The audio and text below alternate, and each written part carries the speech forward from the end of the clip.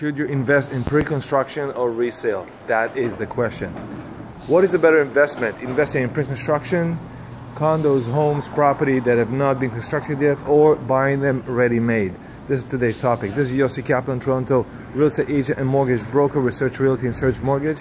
And today I'm going to talk to you about the differences between pre-construction, investing in pre-construction, and resale. And today's focus would be on Toronto downtown condos. Why? Because that's the most amount of condos here, and that's what everyone wants to know. And whatever happens in Toronto downtown will reflect everywhere else. So let's review what pre-construction is, what resale is, just so we're all on the same page, and then we're going to look at some pros and cons of these two options, the risks and the returns. Okay, so pre-construction condo, very simple. I got a parking lot or an old building. We're going to raise it down, and we're gonna make the plan, get the permits, pre-sell the condos, you know, the VIP, the big lineups, all that stuff. Give them assignment clause, right to lease under occupancy, all that stuff. And of course, the deposits usually are 15% within the first 6 months or 12 months, and then another 5% on occupancy. How does that work? When you buy the pre-construction condo, usually you give them a check for $5,000. It's kind of like your intention check, and that's 10 days they can cash it. It's the cool-off period, of course, as you know. After 30 days, you're going to give them another check, which is 5% on the purchase of the property, less than $5,000. Then the next 5%, the second 5%, usually will come around 90, 120, 180 days, and the last 5% will come anywhere between 3 months to a year. It really depends. The more you stretch out the payments, the better, and that's one great advantage of pre-construction condo. You only have to pay 50% on it in 3 or 4 payments. And the last payment is an occupancy when you get your keys. That's not when you get your mortgage, that's when you get your keys. And mortgage, the deed is done later, usually 3 to 6 months later after the fact. Okay, so that is what happens with the pre-con. Who's interested in buying pre-con? Well, people who want to invest in the future, people who want to spend less money right now, people who want to flip. So a lot of people tell me, hey, can you find me a good pre-construction? I just want to flip it. I want to buy it, get the assignment right, and then flip it to somewhere else and make $50,000, $100,000. Okay, that's fine. A lot of people have done it. I've done it. Thousands of people have done it. Yes, you got to pay capital gains on it and all that stuff. But that's pretty easy. I mean, you don't need to close anything. If you don't close, you don't need to possession. You don't have to get your mortgage right away. You don't have to put a tenant. You don't have to move. You literally buy an option to buy a condo, or an option to buy a home, an option to buy a property. And you're paying for this option in 3 payments of 5%. And once you're done, you gotta wait for occupancy, or you can assign it, okay? So there's no land transfer tax, there's no closing costs, there's no keys, none of that until occupancy, but the process starts. You get your keys and you start paying your condo fees and taxes because you reside in the unit. And when you close on it, then you pay for the rest of the unit, either cash or mortgage, HELOC, line of credit, all these things. Okay? Now that process can take 3 and 4 years. So in these 3 or 4 years, the market can increase a lot. So let's say you put 15% down for a condo that's worth $600,000. 15% of this will be $90,000. Okay, so you paid 30, 30, and 30. You paid $5,000 with when you signed it, and you pay 5%, $30,000 less, $5,000, $25,000, say in 30 days. That's 35% in the first 30 days. Then let's say you paid another 5%, $30,000, 90 days after you signed, so 3 months after, and the last one 6 months after. Then you wait another 2.5 years, and after 3 years you got your occupancy. Did I talk about the? I'm not sure if I said the third 5% to bring it to 15% in 6 to 12 months. And then you do nothing for 2.5 years or 3 years. The building has been built, and when you get your keys, it's occupancy. Usually that's when you pay the last 5%. So that means you pay 20% for the property. Sometimes it's on closing, which means not when you get your keys, but when you actually close on the property, it registered, deeded to your name. And that'll be 20%. Then you get your mortgage, 80-20. And then, of course, you got to pay the land transfer, the closing costs, all the levies, all that stuff. Now, if you are signing before, and I do a lot of assignments with people. They go, Yossi, we bought this condo. Sometimes they buy with me, some they buy with another agent, but they end up with me because of the videos, or somebody told them about me, or because they want to work with me. And then we'll assign the property, we'll flip it for them, and sell it to someone else. So that's the process of pre-con. With resale, it's a bit different because you look at some properties. You know, we go like almost every day. I go look at properties with buyers, resale buyers. Usually it's in the afternoons or evenings. And we go look at condos or homes that are available. Sometimes it's condos, sometimes it's homes, sometimes it's a commercial building. And we go look at them. And if we put the offer and the offer gets accepted, we put the deposit what the offer said. Let's say we offered $800,000 on the property with a $50,000 deposit. We give a check for $50,000, and then we have a day to close on the property. It's usually 30 to 60 days, and we close on it right away. And then basically we have to come up with the rest of the money. In this case, $750,000, either via cash, mortgage, HELOC combination. Okay, and then of course we have to pay the land transfer tax right away. We do not have to do any closing costs because we're not closing. When I say closing costs, I mean with the new development. So that does not exist with the resale. Okay, so the closing cost for pre-construction is much higher than buying resale. Much higher. Remember that. But the pre-construction takes a long time, so you have a long opportunity to appreciate, and you may not need to close on it. So a lot of people buy these pre-con in order to flip them, to assign them. They have no intention of closing them. Now I'm not going to get into this right or wrong. We're going to look at it as a way to invest. It's a form of investing, like you buy an option. You know, I have an option to later buy this stock, so I'm going to pay for the option. If the stock goes in a direction that I bid on, and then I can sell it. If not, I lost my my option money. It's not the same, but you see it's an option. It's an opportunity. So I'm willing to put a little bit of money down. Now obviously with the condo, it's not a little money down. It's not like you put 10 bucks on it, you put thousands of dollars. So you should never, ever, ever buy a condo or a property of any sort that you can't close on. I always tell people, like, don't do it unless you can close on it. The other day somebody came to me and they were late for a VIP. And now investors already bought all the small units, but of course that person wanted the smallest unit, but they're not available. I said, well, you know, there's some really nice 2 bedrooms here, and they're very, very nice units. I mean, they're perfect, and they're not that expensive actually comparing to everything else. Maybe you should consider investing in this one. And the guy said, well, I have to see if I can close on them because I have other investments, and I gotta see how the timeline on my cash flow is. I said, very good, that's very smart, because you should not buy something you cannot close on. It's just wrong.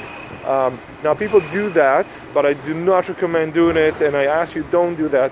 If you're not going to close on a property, don't gamble, because when you gamble and you come to the option where you can't close, then you cause trouble for everyone else. Now it will happen. It happens, and it happens all the time. Nature is nature. Life happens. That's okay. But if you had the intention of closing and you couldn't, that's one thing. But if you're buying not to close, to flip, make sure you can, okay? Make sure you have the financial ability to close on it, regardless if you found a buyer or not. So now when you buy a resale, it's a little different because first of all, you know what you're getting into. I mean, you can walk in there, you can see it, you can look at the floor, you can look at the condition, you can look at the lobby, you can look at the status certificate, you can look how the developer did things. So there's a lot of assurance here that you know what you're getting into. However, in many cases, you're going to have to pay all of the money right away, almost right away, in 30 or 60 days, and you're going to have to own it. It's not a flip. It's more of a long term, you know, like you're not going to buy a resale if you're going to flip it in a year. It just doesn't make any sense because the resale is not going to appreciate so quickly, and buying and selling is an expensive, tiring, energy consuming process. You know, I do this every day. There's so many tiny little steps you have to do as a real estate agent in order to list the property, find the buyers, close it, all negotiate, all that stuff. It's hours and hours of life.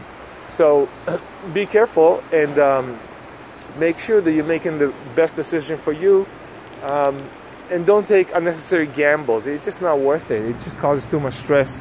You can always find a good investment. There's so many of them.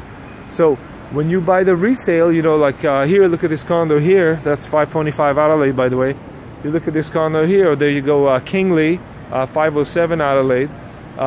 If you buy one of these, you can now walk into Kingley, although it's still an assignment, it hasn't closed yet, and you can buy this assignment right here, right here, and you can see what you're getting into, which is really nice.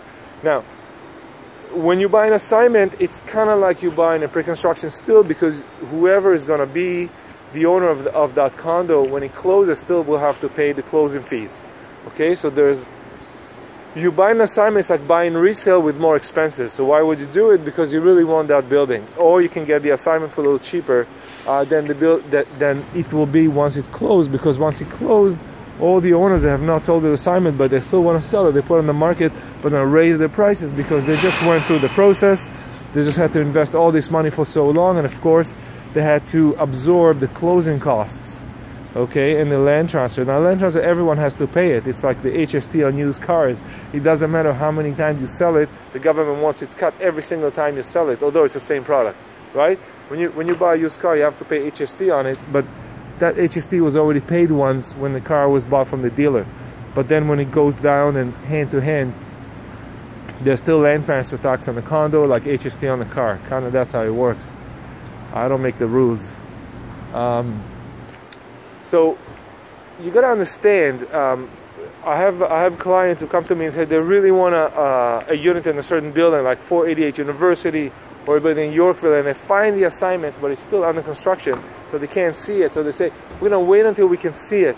And I tell them, well, you know, that's I know why. Like, you want to see it, obviously, you want to feel it, see what the view is, you know, open the drawers, check the fridge, all that stuff, flush the toilet, whatever. It's fine, but you're gonna pay a little more because as it gets closer to closing, as the building construction gets closer to closing, you usually see prices come up. Why? Because the flippers, they've been sitting on it for so long, they're willing to give you a discount of the market rate just to get rid of the assignment. They're gonna collect some profit anyways, and they're gonna share the profit with you. That's the trick of buying assignments. Nonetheless, when you buy the assignment, you also have to make sure that you realize you have some closing costs involved, over and above if you bought it for retail. But if you resale, but if you want to buy a resale, you wait for that person to close. Maybe they already sold it to someone else, so you lost your opportunity. But if it did close and it's still available, they're gonna want a little bit more money because they had to absorb the closing costs. So you see, there's no black and white here. There's pros and cons to everything. Obviously, when you buy pre-construction, if you're going to close on it, everything is under warranty. You got Terry warranty, all the appliances are warranty, the building is warranty. So that's really nice. A lot of these in the resale, you know, they don't exist anymore. So if the dishwasher broke, you got to get a new dishwasher. But, you know, if the deal is really good, dishwasher doesn't cost that much. It costs $700. No big deal when you're investing $500,000 or $1 million. A lot of people prefer to buy a resale, not because they like what's in there, just because they like the space or the building. And then they're going to go through another expense of renovating this space, which I've done many times, and then bring it up to whatever they like it to be, whether they're going to stay in it, make it a rental, or maybe flip it later again. Okay, so in order when you buy the resale, you save on your closing costs, you see what you're getting, but you have to pay for it right away, and you may have a bit of extra expenses if you want to bring it up to date. When you buy the pre-construction, your initial costs are very low, but later you're going to get high costs, okay, when you have to close on it. In terms of squeezing money out of it, you know, when you buy pre-construction, if you were to close on it, and you were to close in a large building, but there's, you know, many units there available, obviously when it comes to the market, all the investors will put their units for rent and for sale at the same time, so it'll be a bit of a glut in the building, and that takes about a year, sometimes 2 years, to subside. So when 525 Adelaide came on the market, there were so many units available for sale and for rent there, so everyone's competing with each other, so you're going to get a bit less rent, you're going to get a bit less income. But that's usually only true for the first year or two, because after a year or two, a lot of the investors have sold the inventory, and then the renters, they moved in, you know, they're not all moved the first year, most of them stay 2 or 3 years, so then you have less units available for rent and yet less units available for sale. And now we have a lesser of a supply, but the demand, assuming demand is the same, then you can bring your prices up. So the first year, when you're leasing or renting out your unit, after you closed on it, you may not get as much as you would have gotten a year after.